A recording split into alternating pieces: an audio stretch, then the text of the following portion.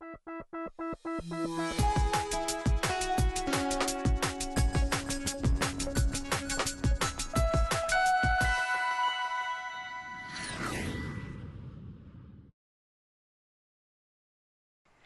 everyone, it's wonderful to see you all here.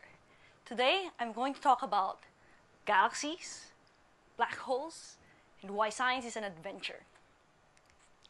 I'm Reina Reyes, and I'm an astrophysicist.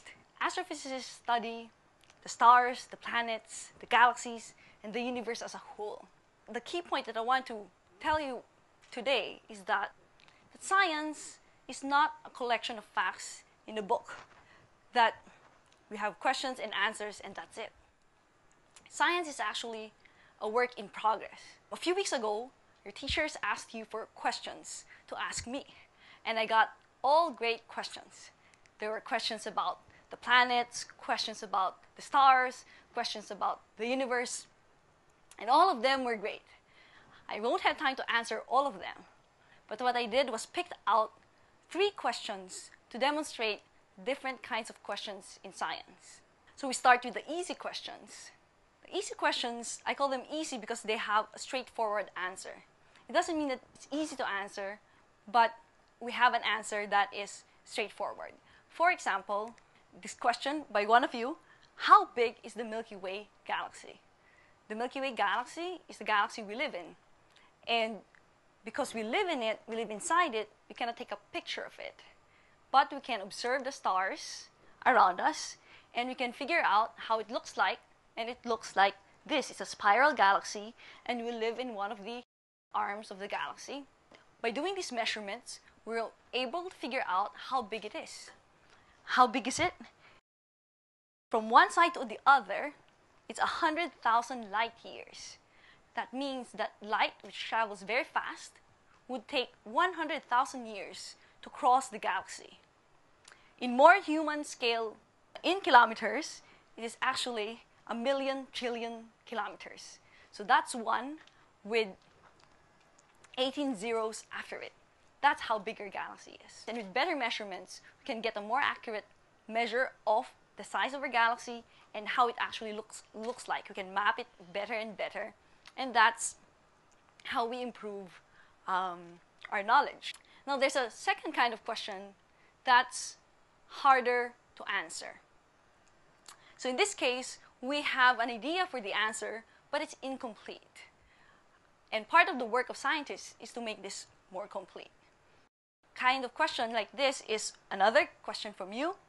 How did the Milky Way galaxy form? How did it come about? And we have an idea. We have the laws of physics that tell us how a galaxy can form.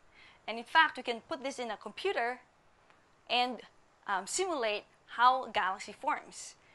Scientists in Zurich made this computer simulation, a video that I'm going to show you now, that starts a few million years after the Big Bang, 14 billion years ago, where you have clumps of gas that will fall together because of gravity.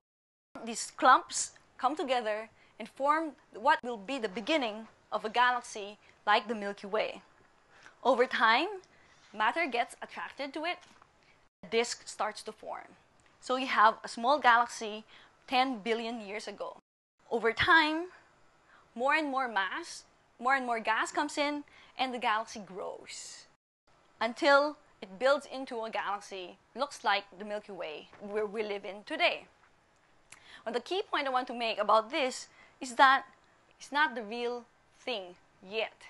So there are actually things here that are just guesses, and we want to figure out how it really is.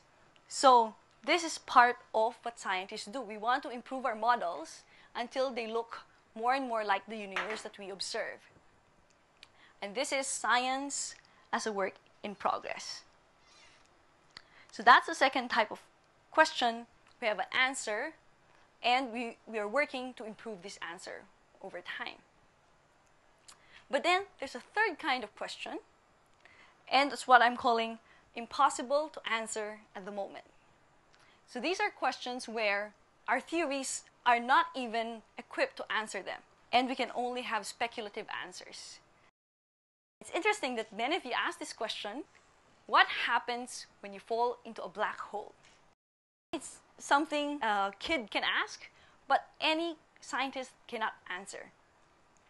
Our theories, our equations break down at the center of the black hole, and we just don't know what happens next. We do have an idea what happens as you go into the black hole. Now, the black hole is an object that has very strong gravity that even light cannot escape once it goes within a certain distance, the event horizon around the black hole. If you imagine falling to the black hole, what happens is you have an astronaut falling into a black hole. The gravity on his feet is much, much stronger than the gravity in his head. It gets pulled apart like a spaghetti. And we have an idea what happens, what he sees, but at the very center, the singularity where matter is so dense, we don't know what happens. These kinds of questions are questions that are still up for grabs.